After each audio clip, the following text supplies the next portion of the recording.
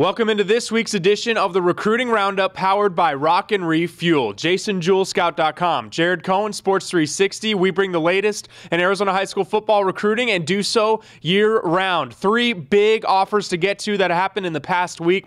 Jason, let's start off the first offer for a Brophy standout that's had a fantastic year, Isaiah Oliver. Yeah, it's about time. Isaiah Oliver is having one of the best years quietly in the state of Arizona. He has over 1,100 yards receiving, and he has 6 interceptions on defense. Just phenomenal. Was offered by Colorado, had a previous offer from the University of New Mexico, but the CU offer is his first at the BCS level. Big-time offer for Oliver, and a well-deserved one. And Oliver's also the Justin Bethel of high school football with what he does blocking kicks on special teams. He's a playmaker. Next offer happened last week. Davis Parrott picks up a Pac-12 offer. Yeah, it was offered by Washington State. Now, we've seen this kid dramatically rise since the beginning of the year. He's past double-digit offers right now. Washington State, though, could quietly be one of those sleeper teams that he really likes. He's visited Cal, who's in the Pac-12. He's visited Boise State, which is a small school atmosphere that he kind of likes. So Washington State could end up being a fit for him. Davis Parrott had no offers at the start of the season, and as Jason mentioned, has double-digit before the season is over. They have a big game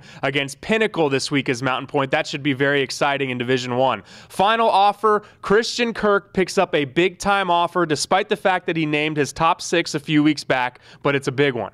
There are very few kids in the nation, much less the state of Arizona, that can just turn down LSU, and that is essentially what Christian did. Christian named his top 6 quite a while ago. LSU offered him last week, and he just felt it was too late. He'd already taken his unofficial visits, taken several official visits, including one to Arizona State this past weekend, watching them beat Notre Dame.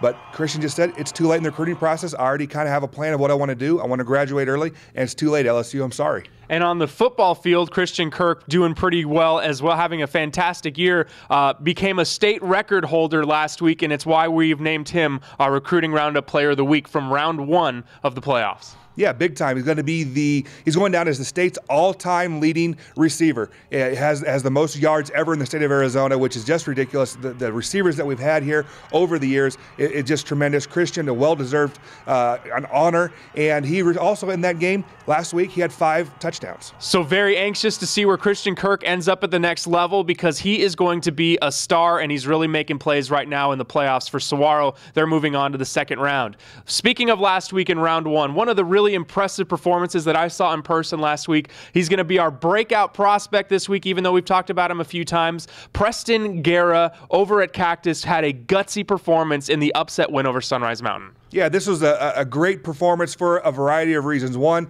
Guerra, he threw 5 touchdown passes, which is great, in their upset of Sunrise Mountain. Sunrise had beaten Cactus earlier in the year in a very, very close one, but it was even more special because Cactus was playing with Brian Bellis being their basically interim head coach, while Coach Beckenheier is recovering from surgery that he had last week from cancer. They had a new offensive coordinator. Their offensive line coach, Aaron Walls, was calling the game, so it was even more important that a guy like Guerra played well, and that's exactly what he did. He put his team on his back. He extended plays, he made perfect throws, and even when Cactus gave up that big lead, that team didn't panic, and they really took on the personality of their quarterback. Now let's talk into round 2, Jason. Huge matchups. Some of these matchups I feel like could be state championship game matchups with the magnitude of them. First one we're going to mention that I'm going to talk about, Brophy against Desert Ridge, and it's all about the run game with both of these teams. Brophy has had a fantastic year. They got off to that slow start, but man, have they been clicking on all cylinders since, and a lot of it is because of the play of their junior running back, Ryan Velez. He has been a star. Really had his breakout performance last year in round 1 against Westview, having a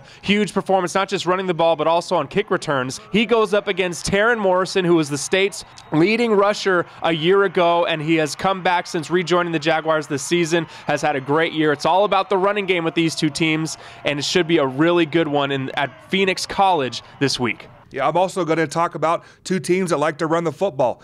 The Queen Creek Desert Edge matchup in Division III is a huge one. It's a rematch of the state championship game from 2 years ago, one that Queen Creek won in a very close one, but they are fueled by Weston Barlow, their running back. How many kids can say that they had a 400-yard rushing game and then follow that up with a 300-yard rushing game? And that's exactly what Barlow did in the first round last week, rushed for 315 yards. Very impressive. And then Desert Edge and their high-powered offense, led by sophomore quarterback Teron Juwan Thomas, he rushed for 375 yards and 6 touchdowns last week, and then chipped in another 114 yards and had a throwing touchdown as well. It should be a track meet. That'll be a lot of fun. Those two games just scratch the surface of what round 2 is going to look like. It should be a lot of fun, and we'll bring you the results of that next week. Until then, that's Jason Jewell. I'm Jared Cohen. This has been the Recruiting Roundup, powered by Rockin' Refuel.